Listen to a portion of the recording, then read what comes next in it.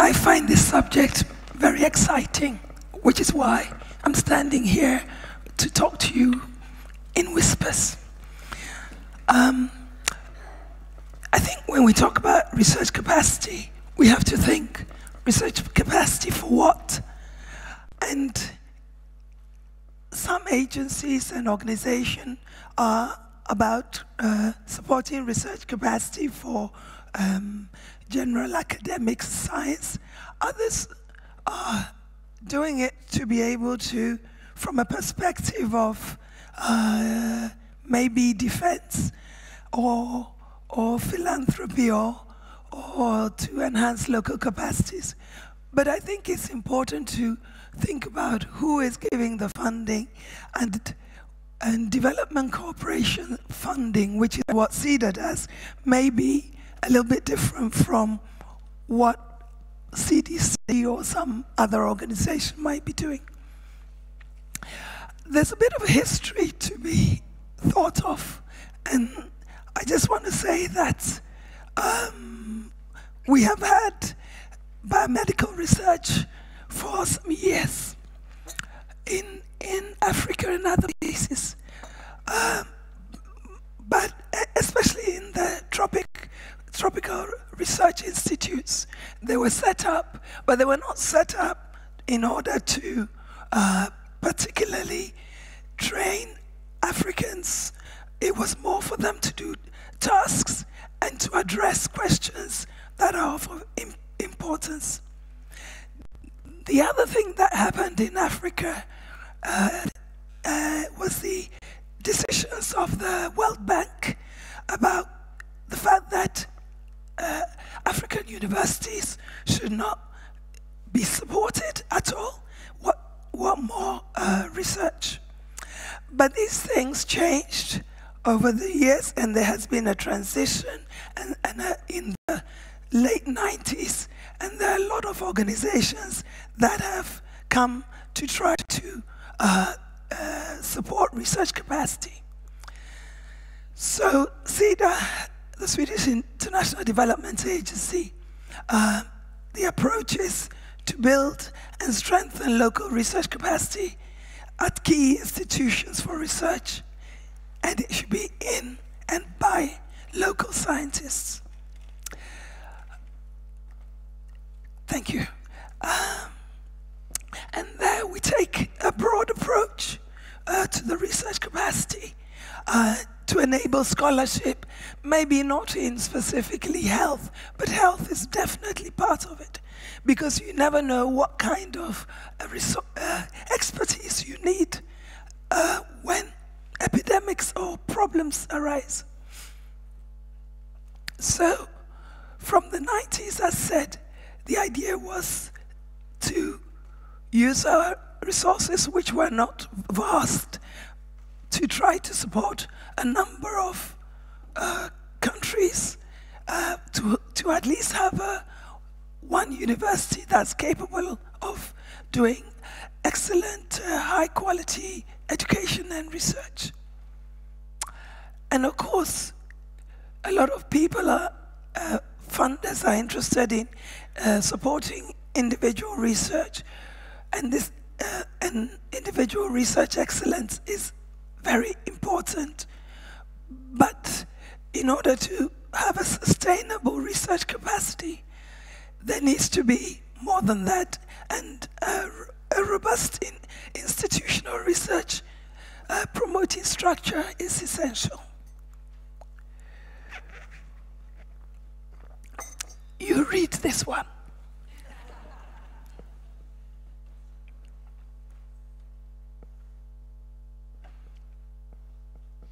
So this is what we want to achieve, and I think it's important to know what you want to achieve. And we have tried as much as we can to put the needs of the institution in the focus. And some of you have heard it earlier, but I like to use the example of Uganda and Makerere, because it's been a long process, and it started from the 90s, late 90s. So we asked them, what their problems were, because the university was in a very bad state at that time.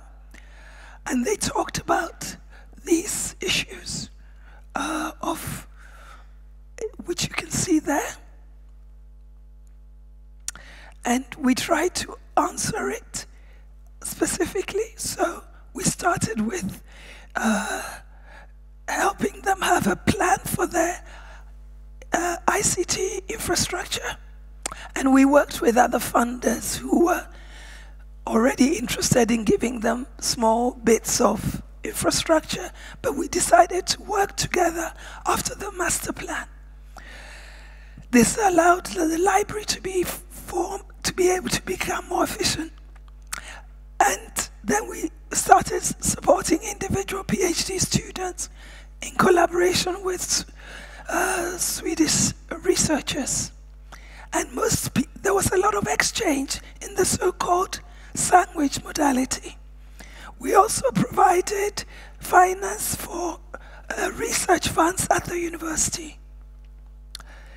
The other thing that was important was that the university wanted to do demographic surveillance, and we supported them to start their own, where they can own the data themselves. And there were courses and other things. So after 15 years, it's a long time, but we had managed to support a total of 325 people at PhD level and a few postdocs. There was also a reform at the university to make research more feasible.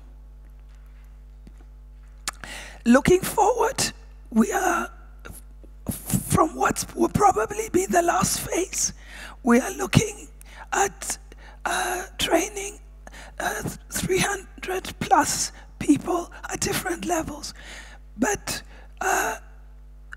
looking at local PhD training as well as the sandwich training.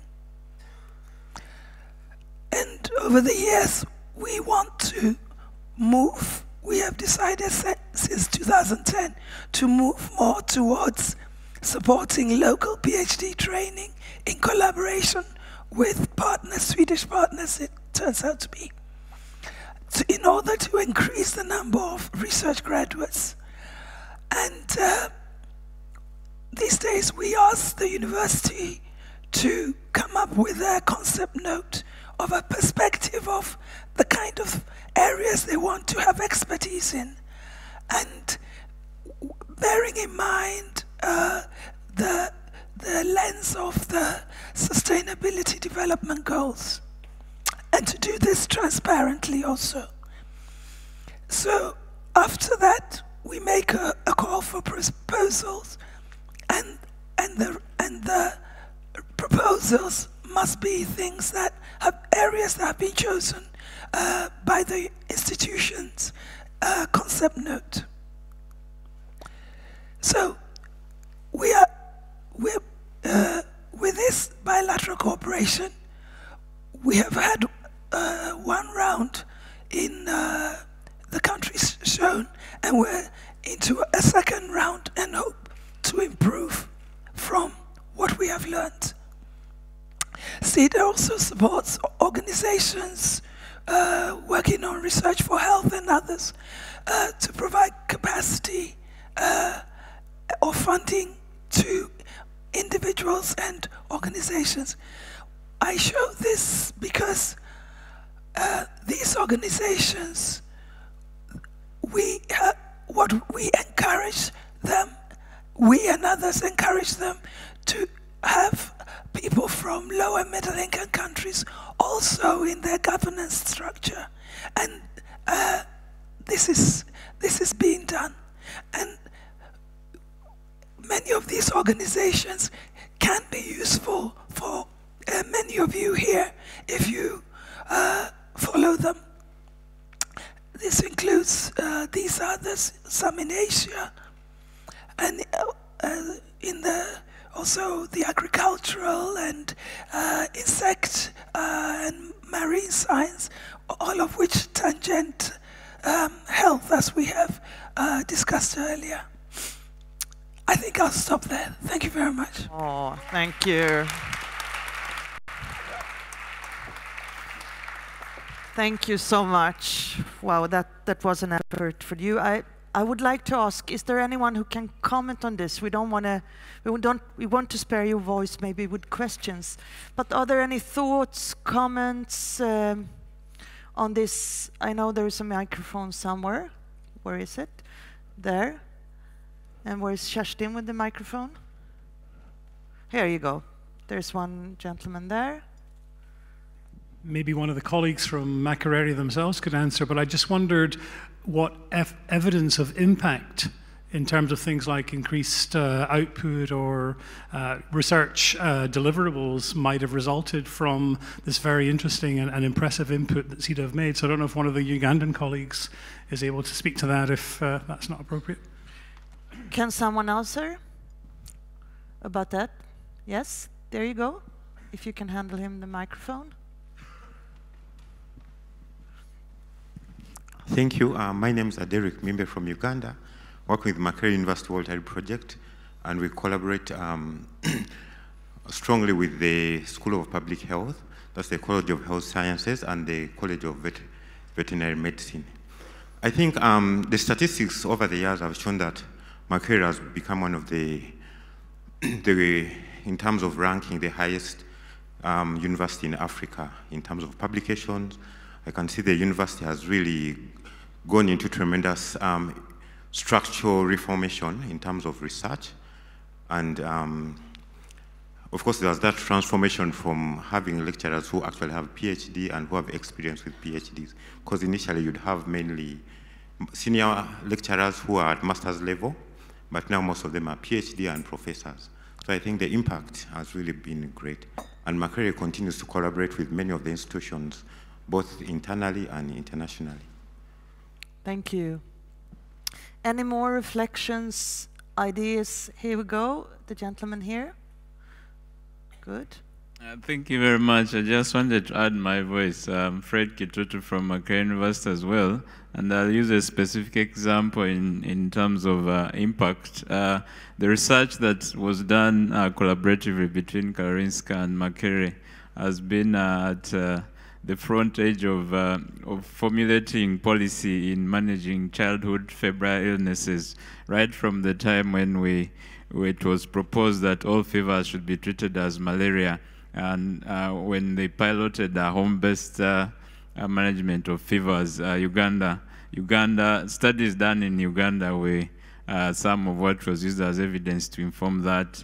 Then that was changed to integrated community case management. Again, a lot of studies by PhD students in the collaboration between Karolinska, where the evidence that noted a lot that whereas some fevers were due to malaria, a good proportion was caused by bacteria and pneumonias. And again, there was a revision globally of policy. And that has continued.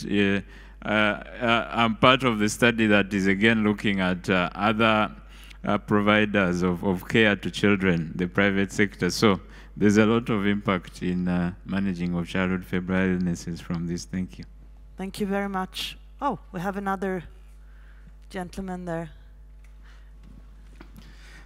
Thank you very much.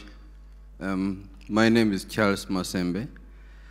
I'm a vet and I'm from Uganda, and I am Associate Professor, Molecular Epidemiology of Animal Diseases. I started interacting with SIDA in 2008. By then I was lecturer.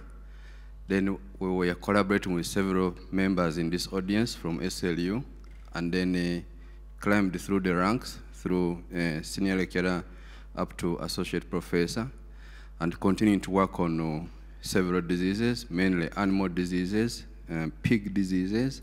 I'm sure many of you enjoy bacon. I do. No diseases there. And now, because of the interactions and linkages with the SIDA and Scandinavian countries and support from SIDA, as through Linnaeus Palmer, UFOSHK, and many other programs under the umbrella of SIDA, we have now continued to do other researches. As I talk now, I can proudly say I am an intermediate fellow under the Wellcome Trust, which, as many of you know, is very competitive. Thank you very much.